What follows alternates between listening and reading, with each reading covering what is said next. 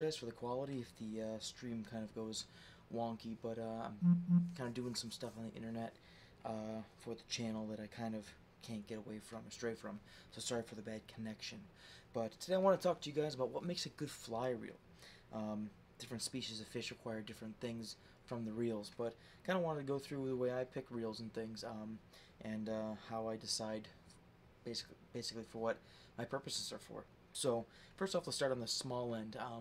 If I'm fishing an odd, a 0 weight through a 3 weight, even a 4 weight, um, sometimes even a 5 weight, what's going on? I typically don't concern myself too much with drag. Now, I will either fish click and pawl, but if I'm not fishing a classic style reel, the reels that I'll choose aren't really heavily dependent on the drag, because typically up to 5-6 weight, when you're fishing for trout, panfish, even bass, realistically, grayling even, you're not going to be putting fish on the reel. Happy holidays to you, my friend. And so, for example, this right here is a max catch. Thanks, Paulie.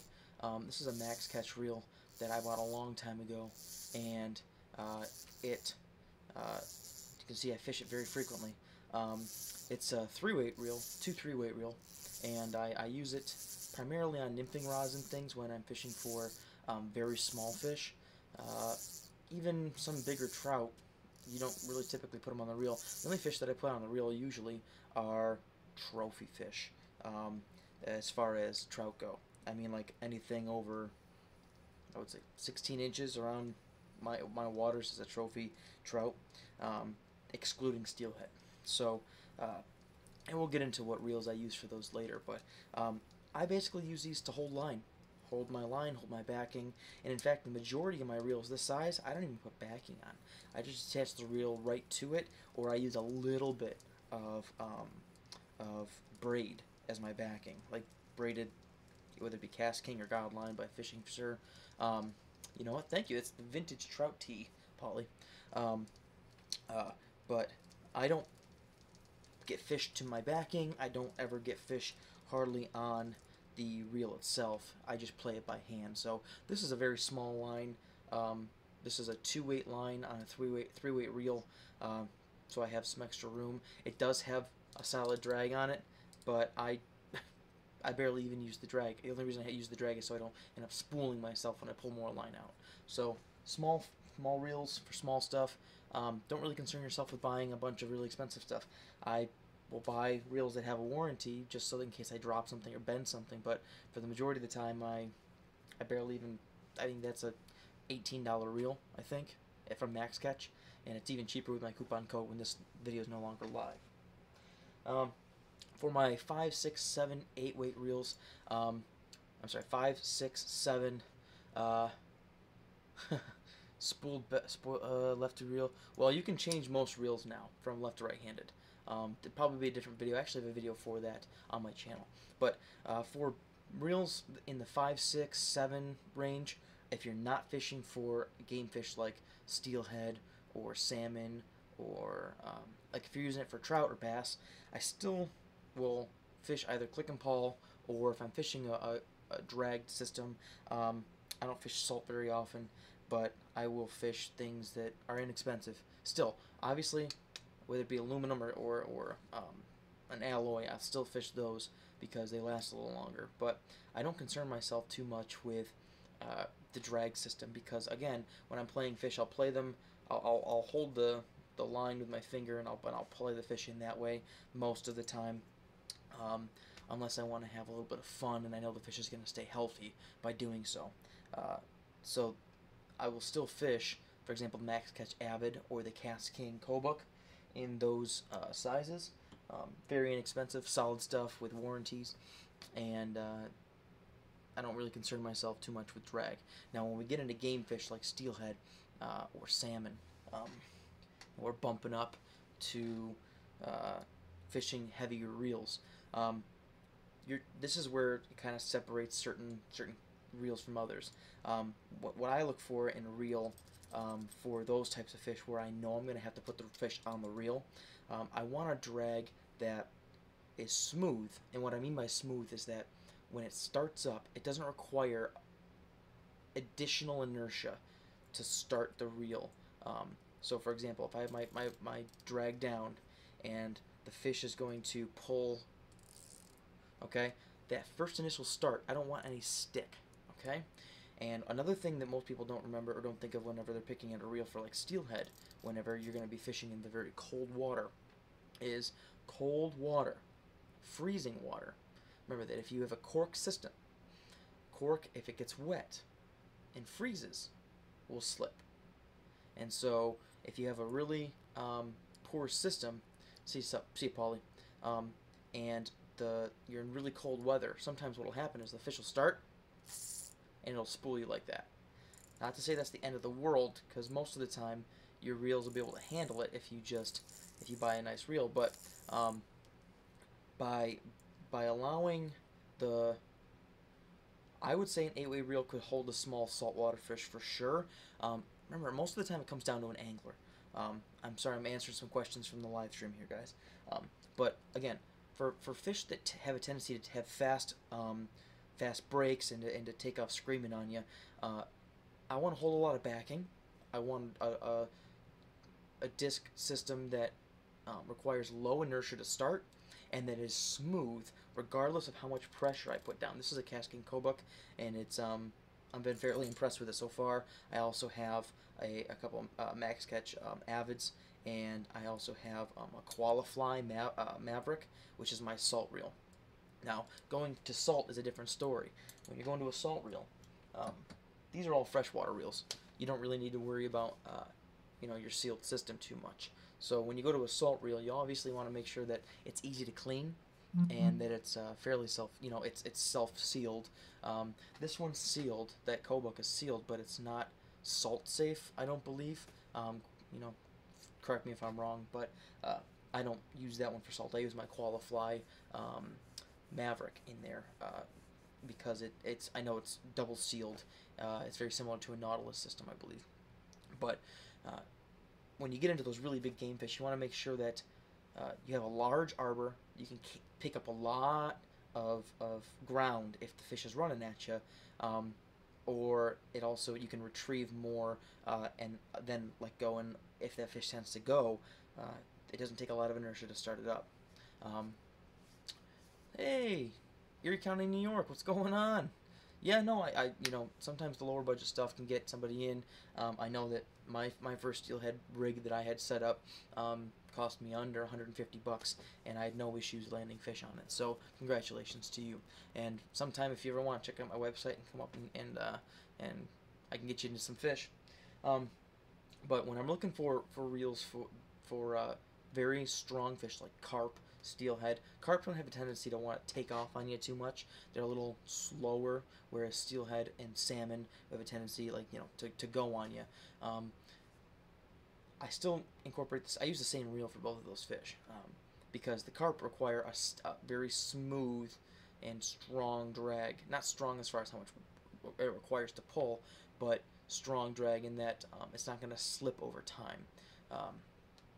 Yeah, 14 is a big saltwater fish that run. Yeah, you can use those for sailfish or for.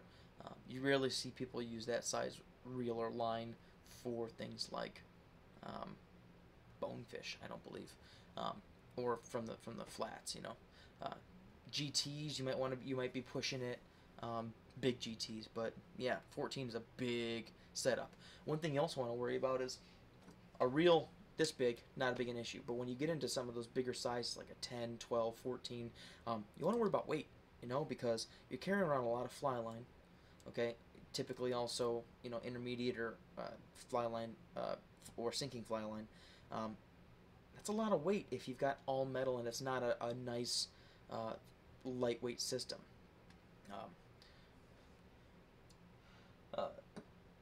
You really want to make sure that for something like this, if this is on my 10-foot 3-weight that's sitting right here, I want to make sure that the longer the rod, I want to balance that out. And sometimes balance means different things for different people. So when someone says you need this reel for this rod, don't let them fool you into that, because I can tell you that some of the suggestions that I get by other internet personalities for rods and reels and things don't jive with my style. Sometimes I'm concerned more about overall rig weight. Sometimes I'm concerned about whether or not, for example, when I'm tight line nymphing, I actually like a little bit of a bigger reel for the rod. Reason being is because it's going to sit here anyway, and it's going to allow the tip end to be balanced out because it's a longer rod. Now, that doesn't mean that if I'm fishing all day, I actually opt out for a smaller reel, because it allows me a lighter overall weight, and I will just, instead of holding the reel or holding the rod back on for distance, I will hold it forward more so that I can feel it a little lighter. Question was, what flies are steelhead on in Rochester? I'm assuming you're fishing either in Irondequoit or if you're looking for maybe like the Oak, Sandy Creek. I would say probably you're good to go on egg-sucking leeches. You might want to throw a few purple wet flies, and even they're on some stones with white biat legs, and my special steelhead fly, which I have a video for you can take a look at. Another question: if you're looking for cheap reel, LL Bean Quest, absolutely. LL Bean makes great products, even down to their waders, and it's $50 for the reel. Yep, and he's a fellow steelhead addict as well. So I'm thinking about getting a 4-weight combo for creeks and streams for bass and trout. Is that too late? Should go 5-weight. Personal preference. If you're a caster who can really get those flies out there, and you're using for bass like smaller woolly buggers like size 10s or 8s, then hey, no, a 4-weight's fine. I used to chuck, actually I think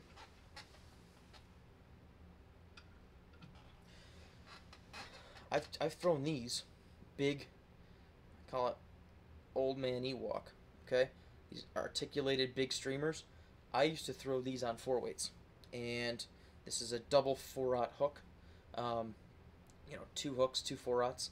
I used to throw these on 4-weights, and it just depends on how patient you're willing to be and how much you're willing to meddle and mess around with your casting. So a 5-weight might be an easier time, especially if you plan on throwing bigger flies. But for trout, it depends on also what kind of fishing you're going to do. Are you going to be doing mostly nymphing? Are you going to be Euro nymphing or indicator nymphing? Dry flies, streamers? It all depends. Okay, and also depends on your personal preference. I will always say this: if you have the ability to go cast the rods that you're going to choose between first, go do that. If there's a fly shop, or whether you have a buddy who has rods, I know that before I choose rods, I always want to get my hands on them. I'm fortunate enough to work with some wonderful companies that are cost effective, and so when they send out some products, I know already kind of how they're going to cast. So hey, I'm fortunate in that regard. But I would say that if you're looking for some general suggestions, small creeks. My definition of small is different than yours as well. But if you're going to be throwing 30-40 feet with a what do you call it, with a streamer, then go with a 5-weight. If you're going to be fishing mostly nymphing, like you're going to be tight line nymphing or Euro nymphing, then I would suggest 10-foot 3 or 4-weight, because that'll handle bass no problem also. In fact, it's very fun. But personally, I prefer 4-weights over 5-weights because I feel like I can really get that flick in there and get the trout delicacy bet down. But that's my personal preference. Nick, I think I already answered your question, buddy. If you guys have any more questions, please, by all means, shoot them up here. We're running on just shy of 15 minutes. If you're still in the stream, give the thumbs up. Give the stream a thumbs up, guys. It really helps the channel out. It helps get the word out to the others around, and that we're trying to do things to get more anglers into the sport, okay? Because it definitely really helps when we have young guns coming in and are willing to try new things and try the cost-effective way and route early on in the stages. So, saltwater fly reel versus freshwater fly. Thank you for the question. Salt reel, biggest thing usually is, actually, I'm going to come back to the salt versus fresh. 18 Mile Creek, washing guys, nymph through streamers. Which should I go do? That depends if whatever you want to do, man. Um, I'm in the nymphing game right now because I'm finding that as the temperatures cool down, um, we're seeing the water temps drop a little bit. Nymphing's going to be the way to go, especially chironid patterns.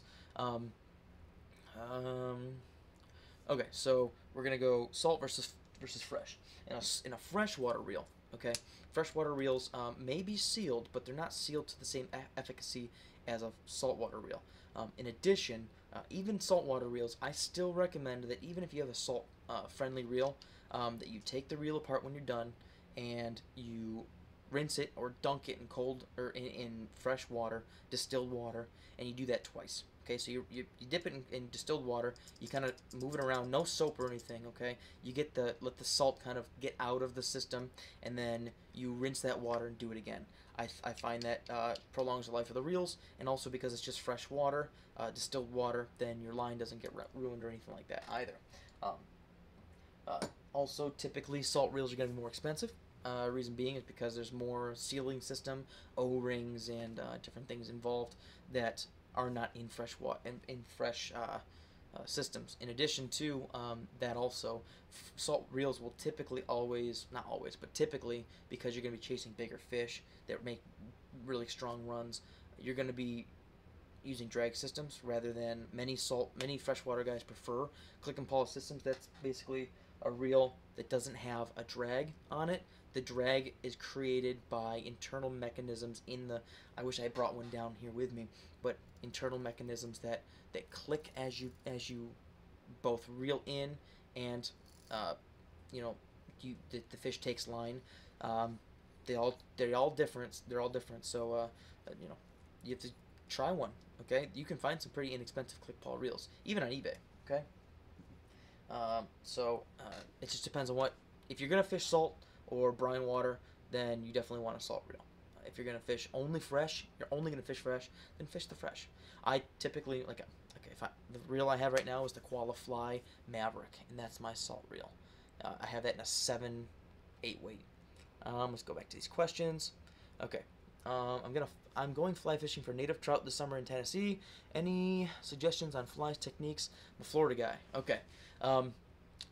Here's the thing. My suggestion for you for your trip is call the fly shops in Tennessee.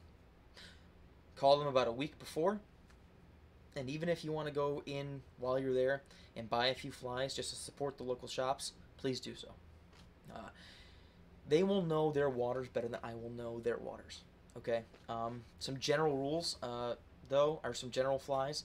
It's hard to beat a hare's ear. In the wintertime, it's hard to beat midges. The zebra midge, black beauties, jujubatus. When I'm going new places, if you're going to be dry fly fishing, Adams patterns, Adams variants are nice. Alcare there's some general flies that work pretty much all over. In one way or another, but definitely if you really want to narrow it down, call up the fly shop. They will know much more about their local waters than I will, since I haven't been there. Go up to another question here. I mainly want to use a variety of flies, but when I'm targeting bass and trout, I want to throw a dry fly or egg patterns. If you have any rods that come into mind, okay, so you want, for the small stream. Okay, for the small stream, you want to throw eggs or dry flies. So if you're gonna do that, then I would suggest one of two things. If you're a qualified caster, okay, and you're willing to put in some patience, then a glass rod, fiberglass rod, or a bamboo rod would be right up your alley. Bamboo doesn't have to cost thousands and thousands. You can go on headwatersbamboo.com. They have them for as low as almost $300. You can also buy kits online and do your own finishing of your own rod. For example, I have a blank in the back, and I have cork over here and some silk and stuff, and you can build your own rod. But those are going to be great for delicacy in your presentation. So if you want to throw dry flies for trout, then I would suggest those. You can also get away with throwing poppers, small poppers, for smallmouth and for bass on a 5/6 weight also. But those are usually very air resistant, okay, and so you'll require a heavier line and more line speed. Let's see here. Yeah, no problem, Brandon. If you're going to be nymphing egg patterns, I would suggest, even on a small stream, like a 10-foot rod, 9 or 10-foot rod, echo, and maybe in a 3/4 weight. Traveling fit. Yes, I'm very familiar with echo rods. Even the echo glass is very famous. I've never fished an echo rod though, personally. Let's see.